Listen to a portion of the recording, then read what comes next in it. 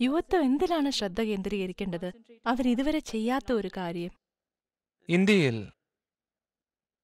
മാമ്പഴ കർഷകരുടെ ഇടയിൽ ഒരു നാട്ടറിവുണ്ട്.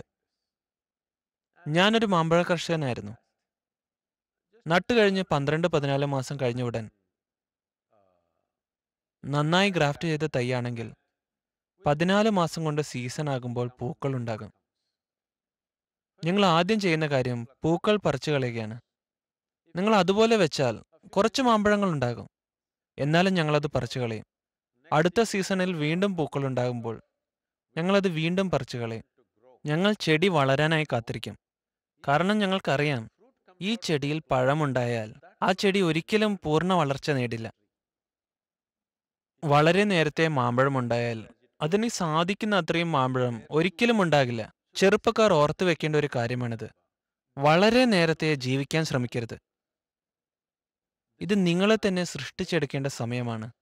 ശരീരത്തിലും മനസ്സിലും കഴിവുകളിലും കാര്യപ്രാപ്തിയിലും നിങ്ങളെ തന്നെ സൃഷ്ടിച്ചെടുക്കുക.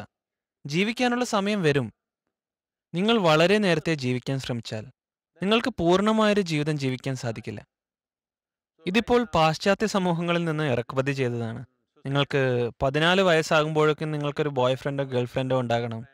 നിങ്ങൾക്ക് 18 വയസ്സാകുമ്പോഴേക്കും 3 പ്രാവശ്യം പ്രണയനൈരാശ്യം ഉണ്ടാകണം. സ്വയം സൃഷ്ടിച്ചെടുക്കാൻ നിങ്ങൾ എവിടെയാണ് ശ്രദ്ധിക്കുന്നത്? ഈ കാര്യങ്ങൾ ഒരുപാട് സമയവും ഊർജവും എടുക്കുകയാണ്.